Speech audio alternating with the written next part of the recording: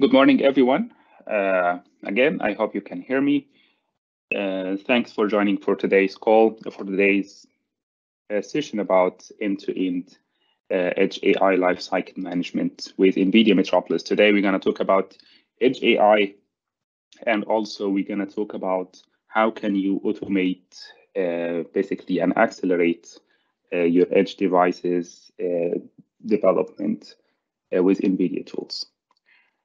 I'll be your host. My name is Abubakr Karali, and I'm a Senior Solution Architect in Intelligent Video Analytics. Another way of saying I work with computer vision and enterprise-grade deployments. I focus a lot in computer vision, machine learning, and data science.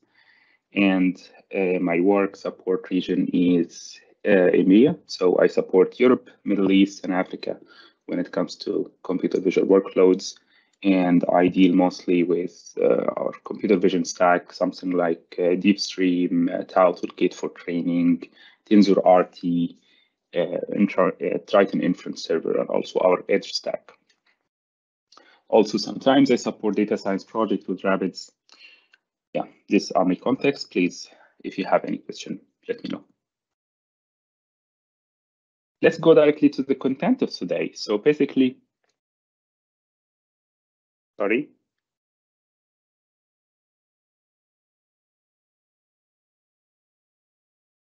I'm sorry. So right now, we are witnessing a revolution inside Edge AI. So Edge AI is going everywhere. Like right now, we can see applications for Edge analytics everywhere in the industries. We can see, for example, that we are having a lot of impact or a huge impact of Edge AI on road management and also road monitoring. We have millions of factories that also need a lot of automation when it comes to industrial inspection pipelines for judging and basically improving the quality of the products. We have retail stores where we can have several applications for edge devices when it comes, for example, to the recommendation of the projects. Also, we can see how fast people walk in the aisles. We can recommend projects based on that, and also we can rearrange the shelves and the products up to this recommendation suggestions. We have millions of flights a year that also need to be monitored. We need to check for quality. For example, the connection on the flights. We also need to check security measure on the flights. We have tons of farmlands that also needs automation. So the applications are everywhere when it comes to edge deployment. And in order to deploy at edge, we found out that we usually need few certain components. The first one is we need software-defined approach. It gives you the flexibility when it comes to application and also when it comes to different use cases. So this is the first component that we need when we try to automate an edge here. The second thing is real-time response. And this is actually the main reason why we usually go to edge deployments. Because think about, for example, something like autonomous vehicles. Autonomous vehicles needs to take decision within milliseconds, because every delay that you get in that basically costs a lot. So you need something fast that not only have low latency, but its latency is basically within milliseconds. And the third here is, as you can expect, security, because when you have a deployment of offsite, basically you need to secure it. It's the AI core that you put into that edge is valuable. The edge itself is valuable, so you need to secure it physically and also from a computer science point of view. And not only because we talk about edge deployment, that doesn't mean that we're going to need cloud computing. Cloud computing also can be also part of the game here, because it's important to have a cloud where you can, for example, connect your device, send metadata, send analytics if you want as well. And also, it might be an opportunity for you to offload some of the processing if you don't need so much real-time processing capability for it. And finally, which is also very important, how can you deploy and basically manage all of these edge devices that you're having in? Let's say that you have an airport deployment with maybe 100 cameras or something. How can you manage all of these deployments and roll out updates and do, for example, over-the-air upgrades? So before jumping into the solution, we need to understand why are we witnessing this revolution when it comes to edge AI. And the solution here, and the answer here is edge AI sits on top of three main pillars. The first one that leads to this revolution is Internet of Things. Right now, a lot of devices, a lot of sensors, a lot of compute units are connected to the internet. And by a lot here, we mean billions and billions of devices. And these devices are added continuously to the internet. They are all the day, all around the hour, adding a lot of data also, sending a lot of data. So basically, that makes up to basically the foundation of deep learning later, the foundation of of big data. So right now we have big data out of these sensors.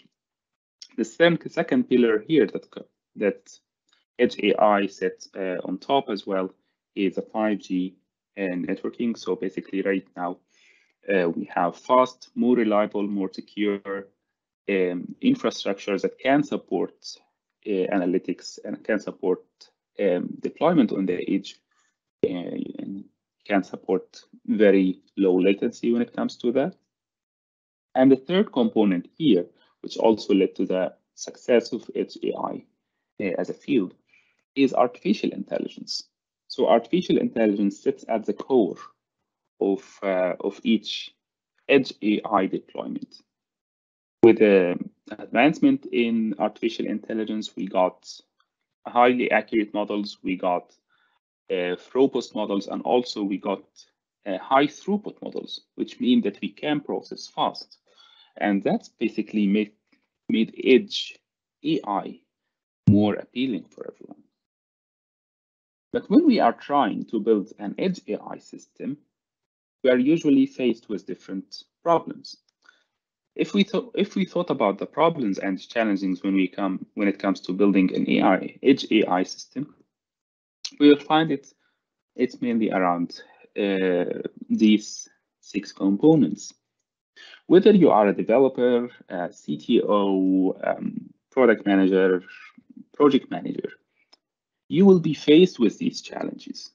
So first, in order to build an edge AI device, at the core of it, the AI model, first thing we have to deal with is the team.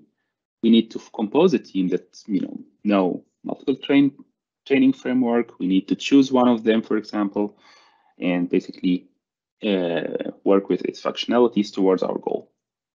The second thing will be, okay, which model can we use in order to achieve our goal? The third challenge we have, do we have large enough data sets? Is this data enough for us to train the model and produce an accurate model? And then the fourth one will be, okay, so once we have done the training, are these models that we are having the most optimal ones in terms of performance, in terms of throughput? Can it process real-time information? For example, when it comes to videos, okay, if it processes real-time information when it comes to like the video we're having, if we scale the video to maybe 4K to 8K, would it still perform? So how can we optimize it? How can we make it fast? And then we also need to tackle the problem of accelerating the whole pipeline, because an AI, if we accelerated only the AI, it will be blocked by several other components. For example, if you don't have enough decoders to decode videos, that basically puts on top of the computation power that you need. And then we have multiple deployment options. How to choose the best hardware, how to choose the best architecture for our deployments. And finally, we have the use cases we are going to use. So these are a group of challenges, and as you can see, the challenges are enormous. So how can we categorize these challenges? We can categorize these challenges into like 3 main hows. So how to train, how to build, and how to deploy. That's in a nutshell. When we talk about train, we will talk about how to choose a model, how to choose a library, and also how to optimize during the training our models. When we talk about build, we will talk about how to accelerate the whole pipeline for computer vision, not only the AI. When we talk about deployment, we will talk about how can we deploy and what are the challenges that we are going to solve here. But the good thing is, with NVIDIA Metropolis ecosystem, you can find all the tools that you need in order to build and manage your edge AI system. Starting from the base layer here, you can find different hardware sets that can support your application. You have Jetson devices and Jetson appliances where you can do edge AI on an embedded device somewhere, and basically you drop it. It's a low cost. It's also low power consumption models. You have the edge server, which is think about it as server and also a workstation that can be deployed somewhere, and you can do processing on top of that. It's powered by discrete GPU. And then you have also the cloud. So basically, the hardware can support cloud workloads. On top of our hardware, we have an ecosystem of software as well that accelerates this vision AI development for you. If we started at the left corner here, you will find Omniverse. So Omniverse is an engine, a graphics engine for all the visualization workload. But here, it plays an important role within Metropolis, because with Omniverse, you can generate synthetic data. And synthetic data has gained a lot of attention during the last 10 years, because also you can generate a lot of data and train your model on data that didn't cost you a lot. So with few touches from an artist, you can generate data in big data if you want, with different scenarios and backgrounds. We also support, we have tools for training, and for training NVIDIA offers you with pre-trained models that you can find on NVIDIA GPU Cloud. It's a repository. You can go there. You'll find, for example, ResNets, VGG. You can find YOLO models, and also the list goes on and on. We're going to talk about that later. You can use Tau Toolkit for training, which is zero coding training toolkit. So you can just, with command line, you can train a model, and that simplifies the training process. And also, it allows you to do a lot of optimization processes, something like pruning. We're going to talk about that later as well. It also, the Metropolis ecosystem also offers you with tools to build your system. So as we talked about deployment, we talked about that the AI is the core of the edge AI. However, a whole pipeline needs to be accelerated in order for us not to hit a bottleneck in the middle. And that's where you can find, for example, the VST Video Storage Toolkit, where you can manage and save and store the videos that you can collect from the devices. We have DeepStream, which is our tool for deployment highly efficient computer vision systems, and it uses Triton and TensorRT. And also we have the Metropolis microservices, which is used, for example, to build cloud native applications, but maybe a little bit out of scope here. And also to manage our deployment here, we have tools to manage the deployment. We have the NVIDIA Fleet Command, which allow you to provision devices and basically authenticate with these devices and manage the deployment that you're having on these devices. You can run updates to it, and also you can get information about the health of the device over there. And also, you can have any cloud. You can have, for example, you can deploy it on any cloud you want. It's compliant with all, as you have seen in the last session. So basically, it was comparison between the three cloud providers. You can use one of them. You can use anyone else, anything else for managing your deployment.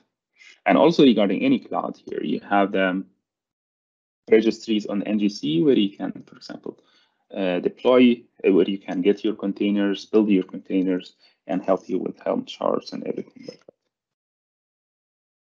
So let's talk about, okay, how can we start? Okay, right now we have talked about the overview. How can it help us? How can we start with training? NVIDIA offers you with pre-trained models. It comes with pre-trained models.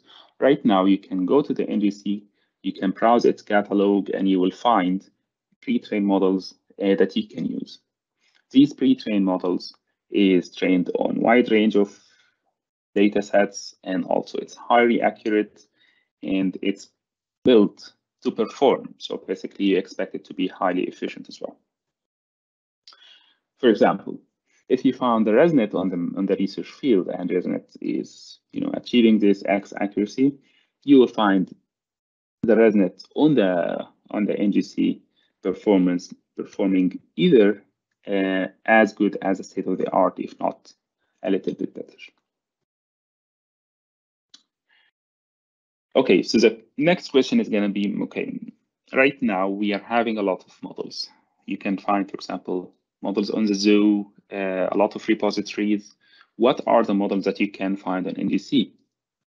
So we have pre-trained models, generic one, which serves as backbone for you if you want to do something like transfer learning in general. And we support models for image classification. We support models for object detection and semantic segmentation. This is a support matrix that grows with time. So I think we are witnessing days where Tau, where a new version actually of our training ecosystem is being released, Tau number 4, version 4. So yeah, it's going to be released in December. So right now you can see this is a support matrix for the models. It grows with time.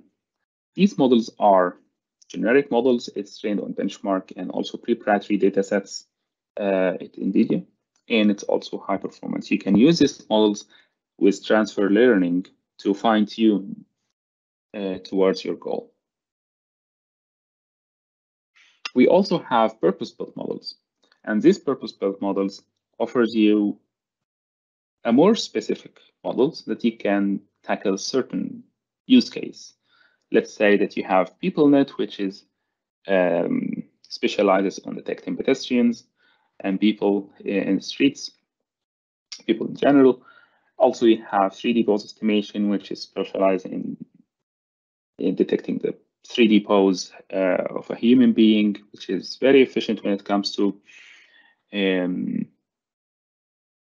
factory, for example, monitoring. For example, if you want to monitor if someone is holding good posture or not, someone having his hands in the right place or not, maybe it's dangerous to put your hand in this device, in this machine, that also can be detected with pose estimation.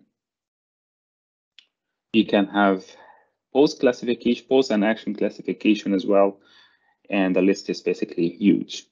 License plate is one of our very frequently frequently used models as well. So license plate recognition and detection.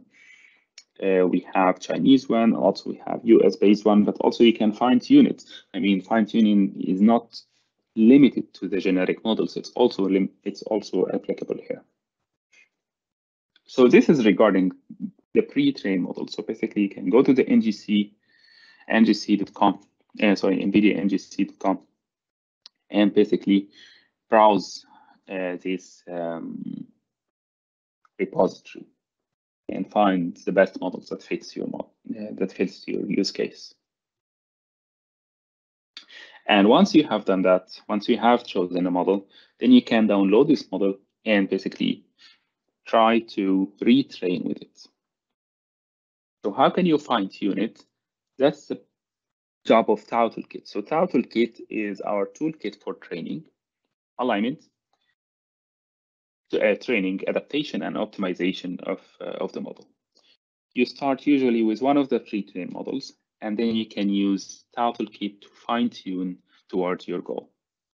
Fine-tune your model towards your goal. It works with your workstations, it works in the cloud, and also it works on DGX machines. So whatever hardware you have, it would work with. It allows you to train and adapt your model towards your goal, and also optimize your model finally. And also you can export it later to work with the deployment tools that we have, something like DeepStream. It offers you a lot also with few and very vital tools for optimization. One of them is model pruning. And model pruning is a technique where you can omit all of these connections that doesn't contribute to the final output. So if we did a histogram of a neural network weights, we will find a lot of weights are just concentrated around the zeros. And all of these multiplications that happens inside the zeros, inside this area, is basically, it's dead. Like, it doesn't contribute and it doesn't add any value. So by just omitting these calculations, we can gain a lot of performance boost, and also we can reduce the size of the memory, of the footprint of the model. So by just omitting these zero connections, we can get up to 8x memory reduced model, so 8 times less than 10 times of memory. And also we can produce almost 2x high throughput when it comes to performance. This is the first thing that comes handy with TAO Toolkit. So TAO Toolkit allows you to train your model, fine-tune it towards your goal, and also it allows you to do model pruning. But this is not the only optimization that you can get with TAO Toolkit. So with TAO Toolkit, you can do quantization-aware training as well. So there are two kinds of quantization. Post-training quantization, where you can optimize it or quantize it with TensorRT or something. And also quantization-aware training. The good thing with quantization-aware training is that you don't lose accuracy while doing that, because basically while doing the training, you take care of the future operation. You train towards the goal of having a quantized model, let's say FP16, FP8, Ent8 or Ent4 models, if your hardware support that.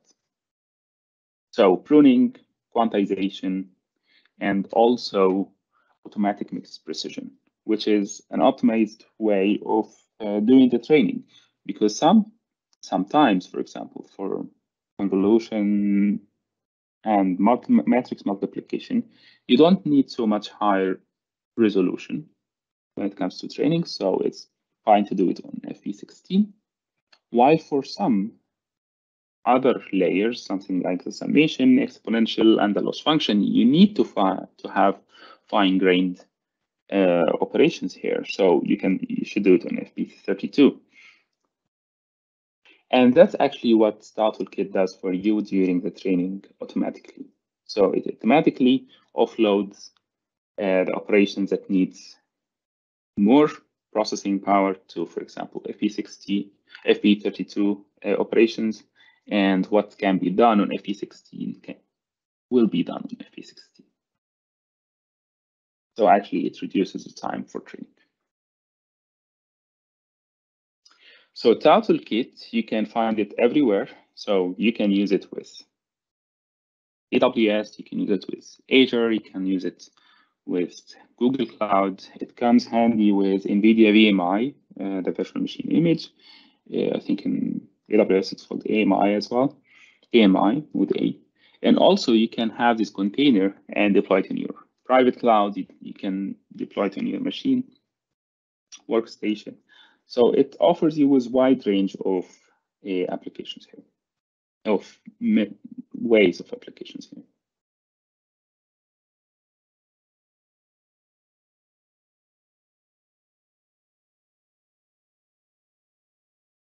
Let's move to the second part.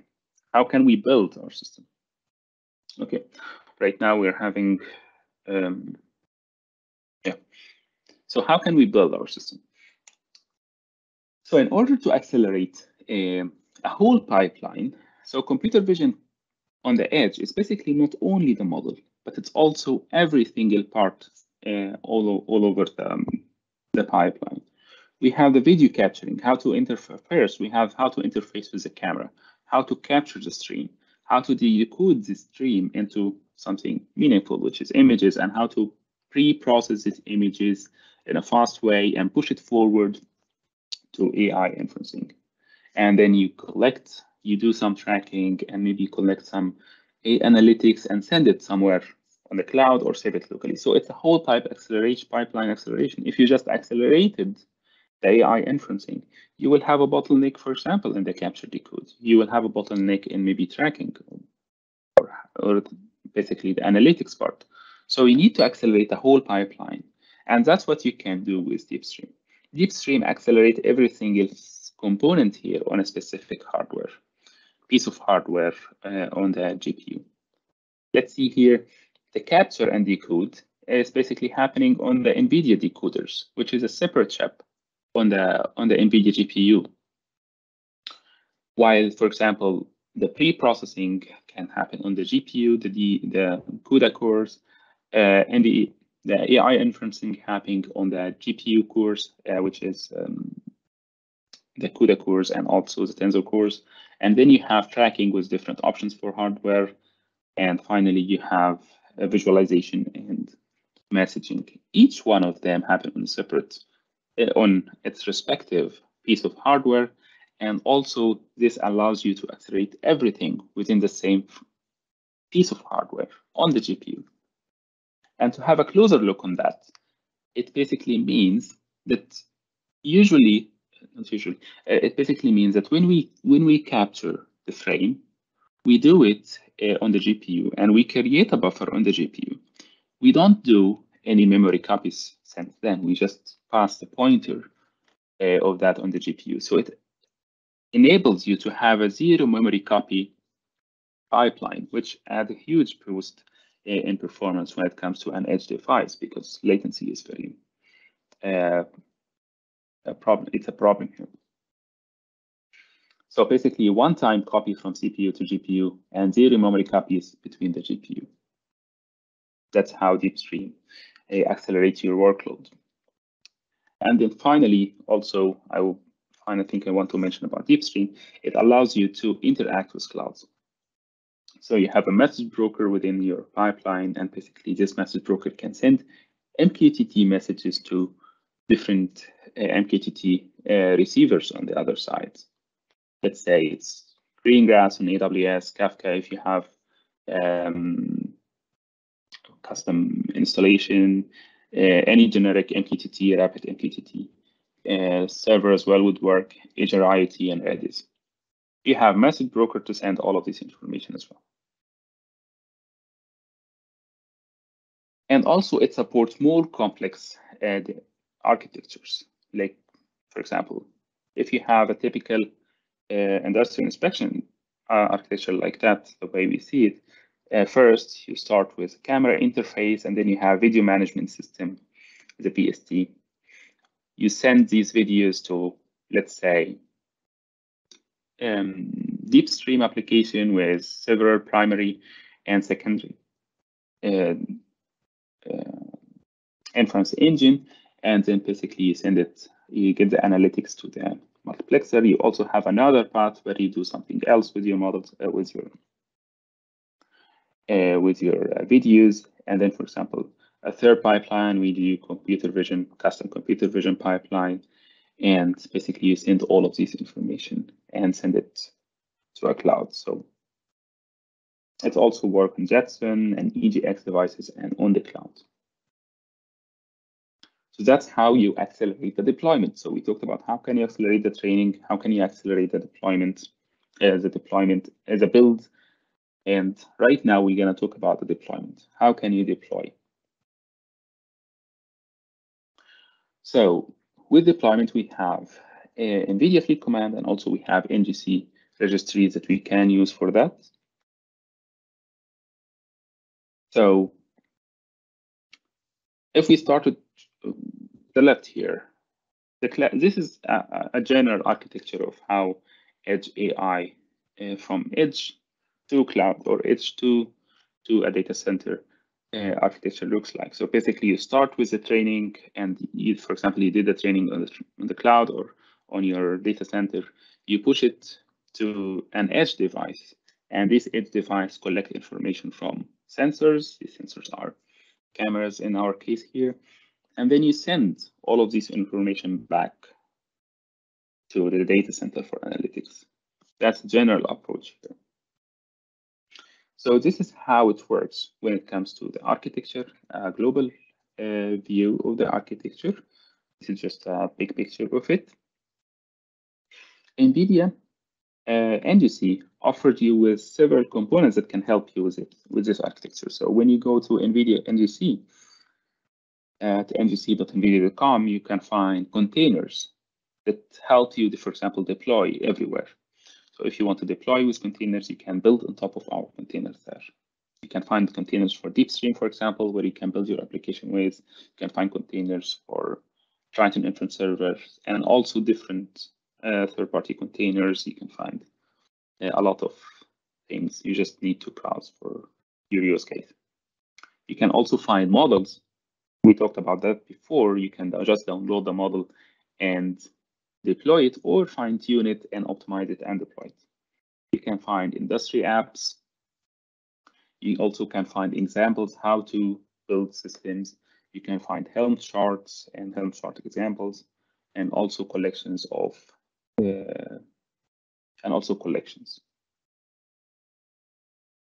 So that's on NGC. So basically, it facilitates this part for you. And also, we have a Fleet Command. And Fleet Command is a managed cloud service, basically that allows you to deploy and manage your devices on the edge. So if you have like 100 devices, EGX devices on the edge, and you want to manage all of these devices together, you can just provision all of these devices to NVIDIA Fleet Command and monitor its health. You can push updates. You can do over-the-air updates even. It's one-click deployment, and you have like open APIs to talk to here. Yeah, so basically it allows you to provision your devices and manage all of these devices you're having at scale. So basically, that's a use case. I have here some demo. I hope you can see it. I will just go through it. I will skip all of these details to show you the functionalities that you can find with Fleet Command. So basically, it allows you to set up locations and connect your devices and maybe load your applications. Let's say this is the edge applications that I'm gonna run. And when you set up location, it means, for example, that you are having different locations here. And within this location, you can generate maybe sub-locations, and also you can generate deployments. So, for example, let's say that I have a computer over here on the location number 1. You create this application, and then basically you can just create a deployment and pull this deployment and push it yeah, and push it to the system. And basically you will have a health monitor here telling you how the location is, and also how the deployment goes. You can generate registries for your applications and load it to your system. And finally, you can push it to your edge device. And once it's installed on the each location, it basically will give you a feedback here. So this is how it goes for edge devices. And here is an example of how it's working in real life. This is a DeepStream example. So this is a DeepStream pipeline working on 30 devices here. Less, this is also a few other examples. This is what I have for Fleet Command. This is a demo that I have. So far we have talked about NVIDIA NGC, how can it accelerate your workloads, for registries, containers, and also models, Helm charts. We talked about NVIDIA TAO toolkit. And also we talked about DeepStream. So we talked about the whole ecosystem here. And finally, we talked about NVIDIA Fleet Command for deployment and managing your deployments. Okay, so how can we start? So if you want to get up to speed, you'll find a lot of documentation. You can just go to Metropolis NVIDIA, and basically you start there. You have the huge documentation for you for each tool. As I said, Metropolis is an ecosystem. So Metropolis is an umbrella. Metropolis itself is not an SDK. However, it contains several SDKs, something for training, something for deployment, and something for management your deployments.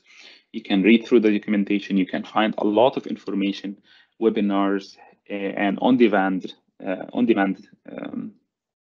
videos on on GTC as well. A lot of variable sessions. And also we have something called NVIDIA Deep Learning Institute. And the NVIDIA Deep Learning Institute is our training academy. You can find there a lot of free courses you can take. For example, you can take for free this Jetson Nano course. You can take a lot of accelerated data science course. You can take a lot of accelerated machine learning courses as well. So it employs within these courses a lot of techniques. It's not only limited to NVIDIA technology. You can find courses deals with Keras and MXNet, PyTorch, and TensorFlow. You have three kind of modes here. You have free courses, you have self-paced courses where you can have videos as guides, and also you can have instructor-led courses, and that also can be organized through the DLI. Also, together with DLI, we have an offer for you. So right now we're giving this course for free for you.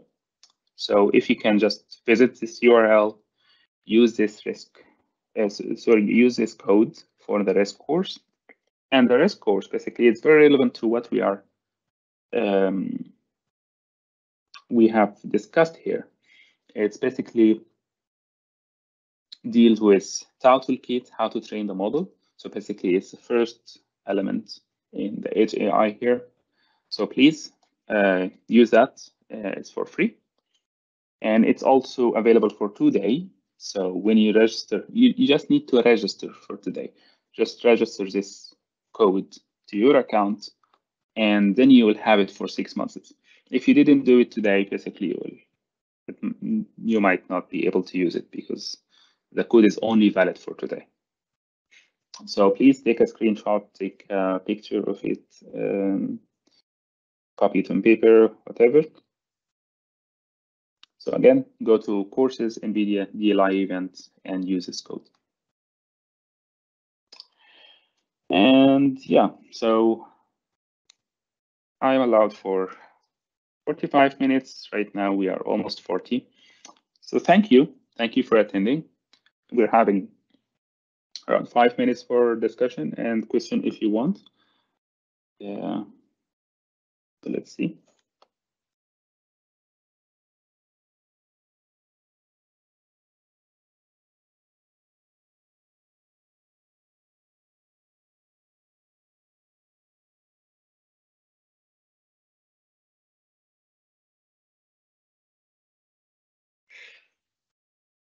Okay, so far no questions. All right, if you found any question that you would love to ask later on, please send me. This is my email. This is my name. You can find me on LinkedIn. You can add me on LinkedIn as well. Yeah, and let me know if you have any question. Other than that, back to you.